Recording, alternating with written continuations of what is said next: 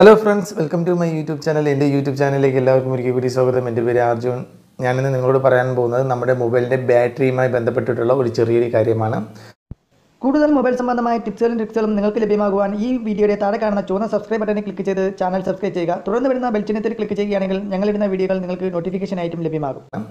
ഒരുപാട് പേർ ചോദിക്കുന്ന ഒരു ചോദ്യമാണ് നമ്മുടെ മൊബൈലിന്റെ ബാറ്ററി നമ്മൾ ഉപയോഗിക്കാതിരിക്കുകയാണെങ്കിൽ നമ്മുടെ മൊബൈൽ ഉപയോഗിക്കാതിരിക്കുകയാണെങ്കിലോ അല്ലെന്നുണ്ടെങ്കിൽ നമ്മുടെ മൊബൈലിന്റെ ബാറ്ററികളൊക്കെ വേറെ എവിടെയെങ്കിലും സൂക്ഷിച്ചു വെക്കുകയാണെങ്കിലോ നമ്മുടെ ബാറ്ററി കംപ്ലൈന്റ് ആയി പോകുമോ എന്നുള്ളതിനെക്കുറിച്ച് കാരണം അങ്ങനെ ചോദിക്കുന്ന പ്രധാന കാരണം എന്ന് പറയുന്നത് പിന്നീട് അവർ ആ ബാറ്ററി ഉപയോഗിക്കുന്ന സമയത്ത് നമ്മൾ മാറ്റി വെച്ചിരിക്കുന്ന ബാറ്ററി പിന്നീട് എപ്പോഴെങ്കിലും നമ്മുടെ മൊബൈലിലിട്ട് ഉപയോഗിക്കുന്ന സമയത്ത് നമ്മുടെ മൊബൈലിൻ്റെ ബാറ്ററി അത് മൊബൈലിൽ ഡിറ്റക്റ്റ് ചെയ്യുകയോ മൊബൈലിലേക്ക് ചാർജ് കയറുകയോ ചെയ്യുകയില്ല. അപ്പോൾ അങ്ങനെ വിചാരിക്കും നമ്മളെന്ത് വിചാരിക്കും നമ്മുടെ മൊബൈലിൻ്റെ ബാറ്ററി കംപ്ലൈൻ്റ് ആണ് എന്ന് വിചാരിച്ച് നമ്മളെടുത്ത് ദൂരെ കളഞ്ഞിട്ട് പുതിയൊരു ബാറ്ററി വാങ്ങിച്ച് ഇടും. അപ്പോൾ നിങ്ങളൊരു കാര്യം പ്രത്യേകിച്ച് ശ്രദ്ധിക്കുക, അത് നിങ്ങളുടെ മൊബൈലിൻ്റെ ബാറ്ററി കംപ്ലൈൻ്റ് ആവുന്നത് കൊണ്ടല്ല അങ്ങനെ മൊബൈലിൻ്റെ ബാറ്ററിയിലേക്ക് ചാർജ് കയറാത്തത്. കാരണം എന്ന് പറയുന്നത് അതിൻ്റെ വോൾട്ട് പൂർണ്ണമായിട്ട് നഷ്ടപ്പെട്ടു പോകുന്നത് കൊണ്ടാണ്. അപ്പോൾ നമ്മൾ എന്താണ് ചെയ്യേണ്ടത്, അത്തരം സന്ദർഭങ്ങൾ ഉണ്ടാവുകയാണെങ്കിൽ നമ്മുടെ മൊബൈലിൻ്റെ ബാറ്ററിയിലേക്ക് ചാർജ് കയറുന്നില്ല എന്നുണ്ടെങ്കിൽ നിങ്ങൾ ആദ്യം ചെയ്യേണ്ടത് നിങ്ങളുടെ മൊബൈലിൻ്റെ ബാറ്ററി ഒന്ന് ബൂസ്റ്റ് ചെയ്തെടുക്കുക എന്നുള്ളതാണ്. അതായത് വോൾട്ട് ബൂസ്റ്റ് ചെയ്തെടുക്കുക എന്നുള്ളതാണ്. സാധാരണയായിട്ട് നമ്മുടെ മൊബൈലിൻ്റെ ബാറ്ററിയുടെ വോൾട്ട് എന്ന് പറയുന്നത് ഏകദേശം 3.7 3.8 ഒക്കെ ആയിരിക്കും.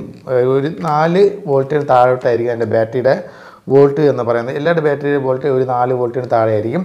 അപ്പോൾ അതിൻ്റെ വോൾട്ട് വളരെ കുറഞ്ഞു പോകുക, 2 വോൾട്ടും 1 വോൾട്ടൊക്കെ ആയി നമ്മൾ ഉപയോഗിക്കാതിരിക്കുകയാണെങ്കിൽ അതിൻ്റെ വോൾട്ട് ഓട്ടോമാറ്റിക്കായിട്ട് കുറഞ്ഞു പോകും.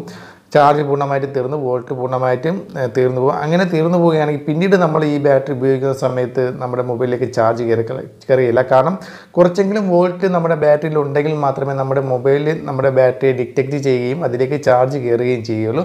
അപ്പോൾ നമ്മൾ എന്തിനു ചെയ്യണം, സാധാരണയായിട്ട് നമ്മൾ ചെയ്യേണ്ടത് അത്തരം സന്ദർഭങ്ങൾ വരുന്ന സന്ദർഭങ്ങളിൽ നിങ്ങൾ എന്ത് ചെയ്യണം, അതായത് നിങ്ങളുടെ ബാറ്ററി ഡിറ്റക്റ്റ് ചെയ്യുന്നില്ല, നമ്മൾ ഉപയോഗിക്കാതിരുന്ന ബാറ്ററി വീണ്ടും നമ്മുടെ മൊബൈലിലേക്ക് ഉപയോഗിക്കുന്ന സമയത്ത് ബാറ്ററി ഡിറ്റക്റ്റ് ചെയ്യുന്നില്ല, ബാറ്ററിയിലേക്ക് ചാർജ് കയറുന്നില്ല എന്നുണ്ടെങ്കിൽ നിങ്ങളുടെ ബാറ്ററി ഒന്ന് ബൂസ്റ്റ് ചെയ്ത് കൊടുക്കുക. നിങ്ങൾ ഷോപ്പിലേക്ക് കൊടുക്കുകയാണെങ്കിൽ ഒരു അരമണിക്കൂറോ 1 മണിക്കൂറോ കൊണ്ടൊക്കെ അവർ ബൂസ്റ്റ് ചെയ്ത് പൂർണ്ണമായി ചാർജ് കയറ്റി തന്നെ തരും.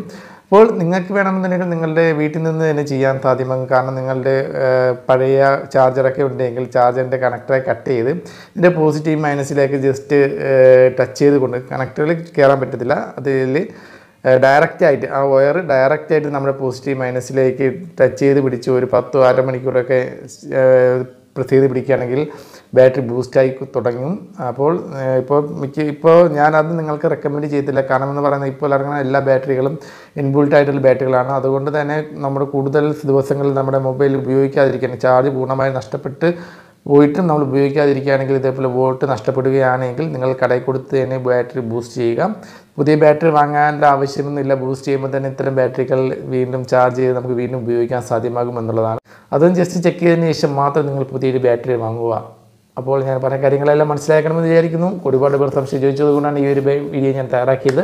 അടുത്തൊരു നല്ലൊരു വീഡിയോ വീണ്ടും കാണാം. ബൈ. ഭയങ്കര ചൂടായിരുന്നു, അതുകൊണ്ടാണ് വേർത്തത്.